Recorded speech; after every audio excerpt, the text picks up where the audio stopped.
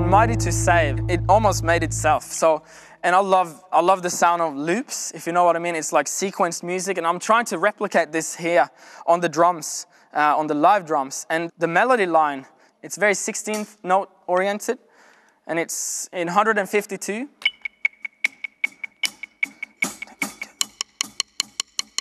So I'm trying to provide a carpet almost under the song that the song can rest on. So for me, I'm just keeping this sort of like a loop groove, and I'm playing like this, 2, 3, 4.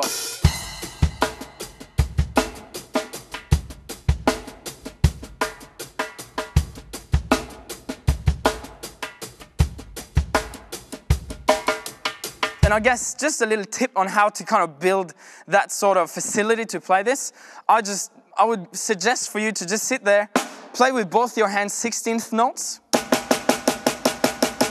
and then phrase each hand. Think about what kind of rhythm do you want here? What rhythm do you want here? Mix them together so you can have any rhythm sounding like a loop.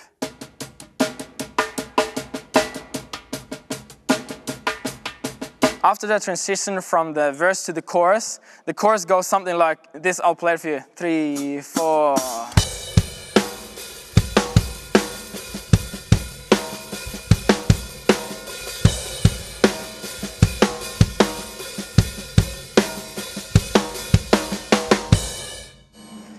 Because the lyrics are going, Savior, He can move the, you know, it goes, Savior, He can move the. So you're building up under what they're singing. After the second chorus, we get into an instrumental and into the bridge, which I try to make a groove that will really drive it like extremely forward, so that nobody can, you know, lay on the backside, just go hard forward. And this is how I play it.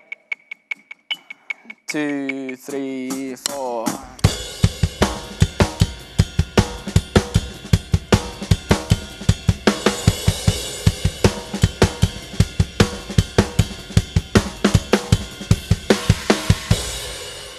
The way I played the groove on that bridge was just pushing it as, you know, being on top of the beat as much as I could.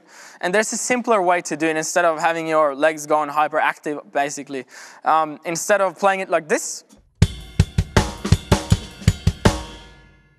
you're free to simplify to just play this. Sort of 4 on the floor. Having my left foot doing the 8 notes gives me more subdivisions to keep the time in. And basically, instead of having just quarter notes, I can have 8 notes, and it gives less space for error, in a sense. And the way to train that up is just to take slow grooves,